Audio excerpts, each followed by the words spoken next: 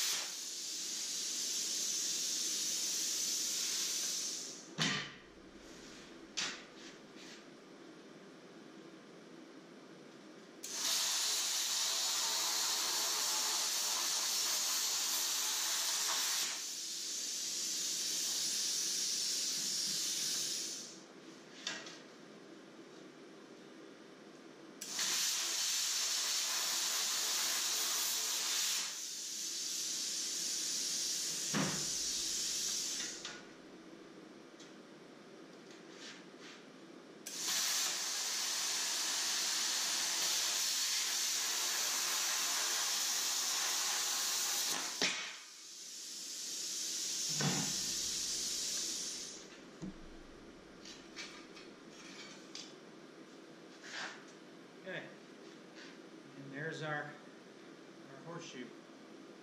Let's see if it works.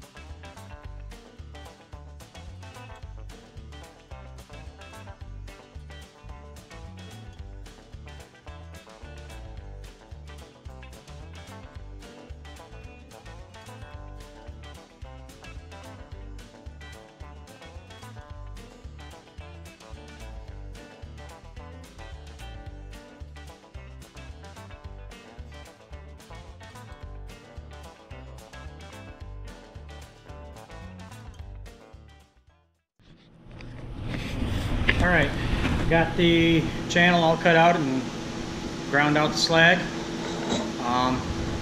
Take a look here.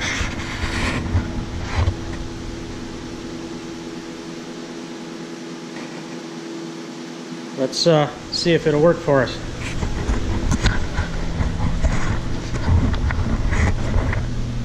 Alright, this is again the driver's side, and obviously we're not going to be able to get up high enough to clear that hump under the out of your light out of the frame rail, but I think this is going to work out pretty nice. That's as far as I can slide it up right now, but it fits really well. I don't know how if you can see that, but I can stay out of the light for you. But looks like it's going to fit pretty good. May not even have to do that much coping at the top corners here.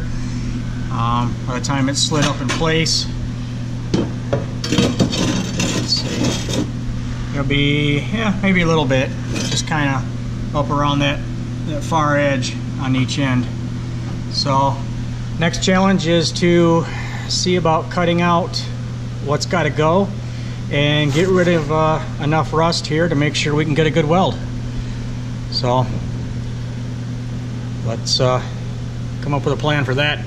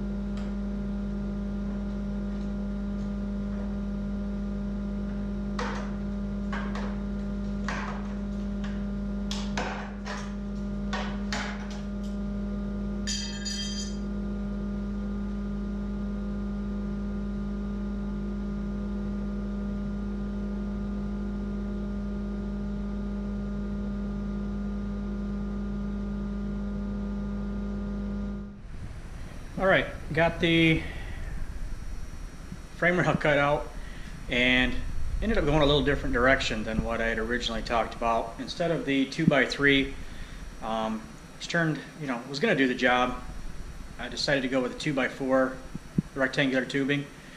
Same wall thickness, but it got a little higher up, and I think it's going to work out better. So after a little trial and error fitting, I'll show you what we've got. Okay, so this is inside the driver's side frame rail.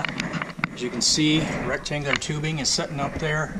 It's just friction fit right now. Ended up notching each end where the frame rail's curved just to give me the most height. I did cut down the rail. The new piece that we're putting on went from 18 inches down to about 14 inches. And then, like I said, used a 4-inch tubing instead of a 3-inch, which, as you can see, gets us up, almost right up tight against the factory top of the rail. I think that gives plenty of overlap, lots to weld to.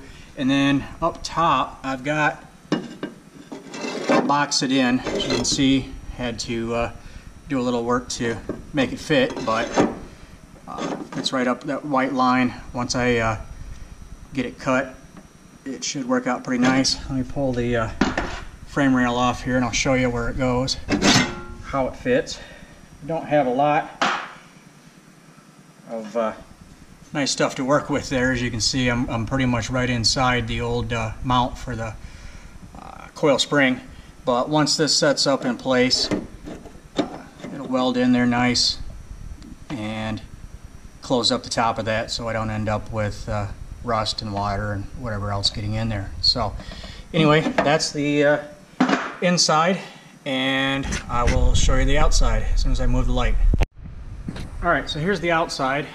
I haven't cut completely the inner fender yet, just because it's not going to do us much good until we get further along. But for now, it gives me the clearance I need. I'll stick the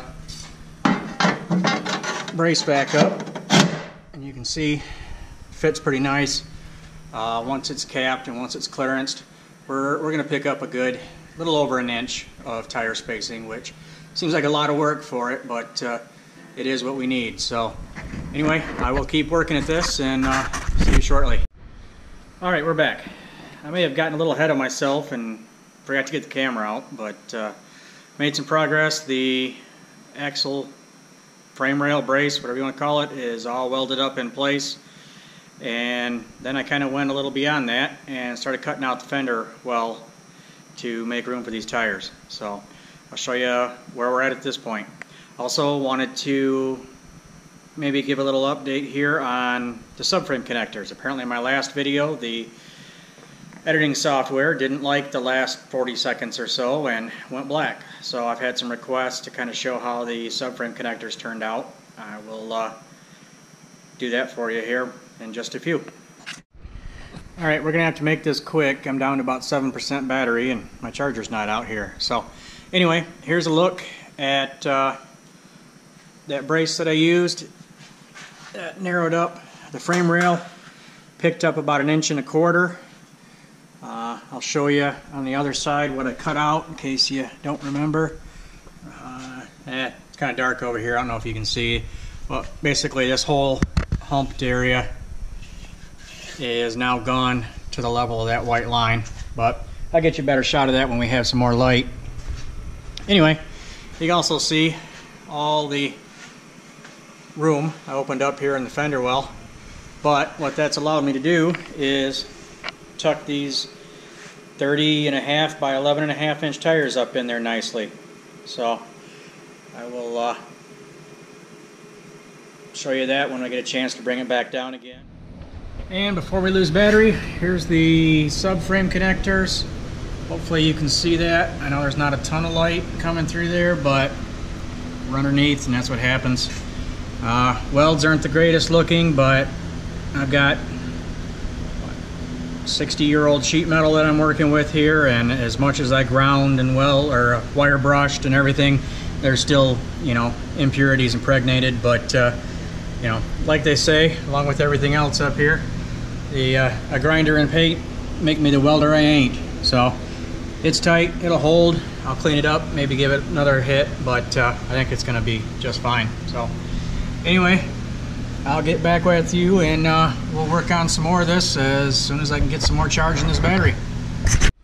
Alright, so we've got the brace welded in. Tried something different this time. After a long period, I don't know, hour and a half of grinding and sanding to get through all the rust, did some research and decided to try some flux core wire, see if that would help with any imperfections that were still left in the steel. Didn't do too bad. It's not pretty welds, but it's tight and it didn't fight me as much as the solid core wire this time. So anyway, we are all tied together now on the passenger side. Obviously you got a lot of sheet metal work to finish up in here once we locate the rear end and all that good stuff. But one thing I did see, and I'm going to go ahead and take care of, are all the holes. This was actually where the panhard bar bracket was, and then this we kind of knew. This is just thin metal and rust. There's some more in the bottom here that we're going to have to deal with as well. Probably wouldn't be a big deal with the 12-point cage. It's going to run all the way to the back of the frame rails, but it bugs me anyway. So I'm going to splint that, I think, with not quite as thick a steel. It doesn't have to be as strong as what we were using up here to, hold the cross members and stuff, but I also got a little patch still where I cut a little bit bigger than I needed to. Anyway, what I did, let me grab it for you,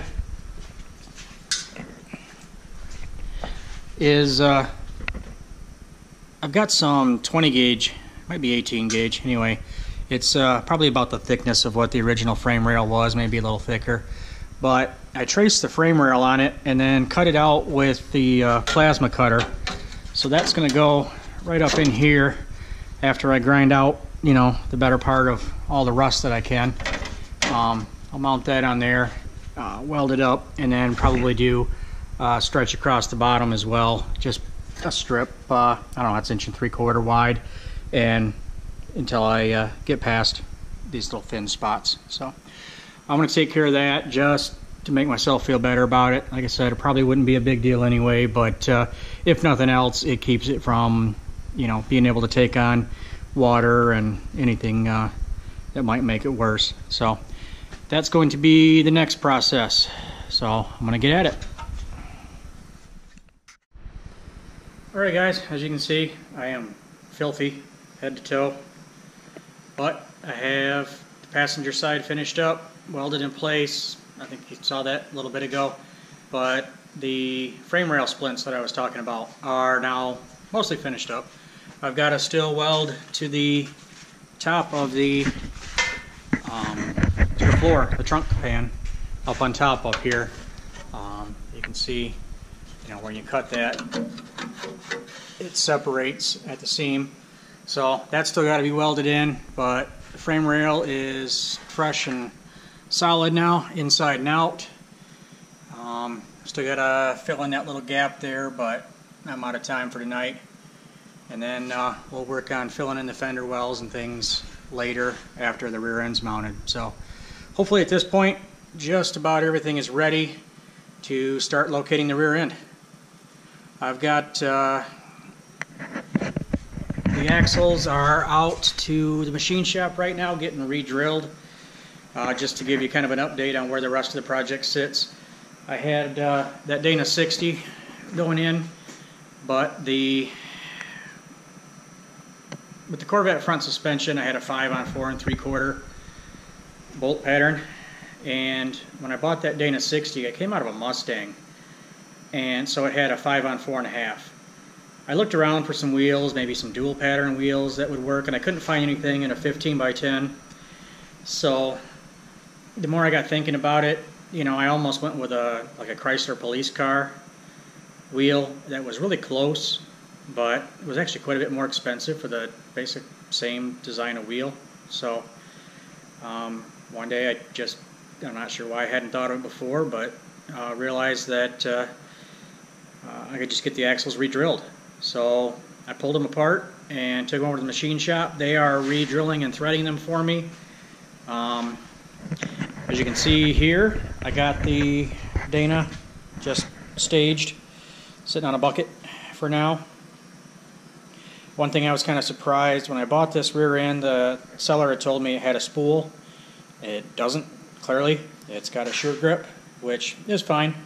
It'll make driving on the street easier than that spool anyway, and I'm sure the traction will be just fine. Real impressed with the rest of this. The Mosier axles are just huge, heavy, and very solid. I think this is going to be exactly what we need in the back of there.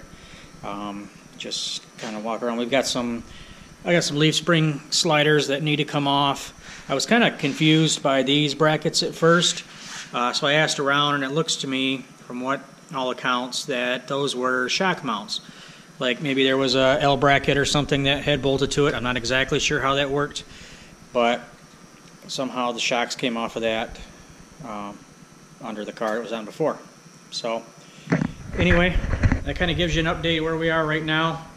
Hopefully I get those axles back this week and start locating the rear end in the back of this thing.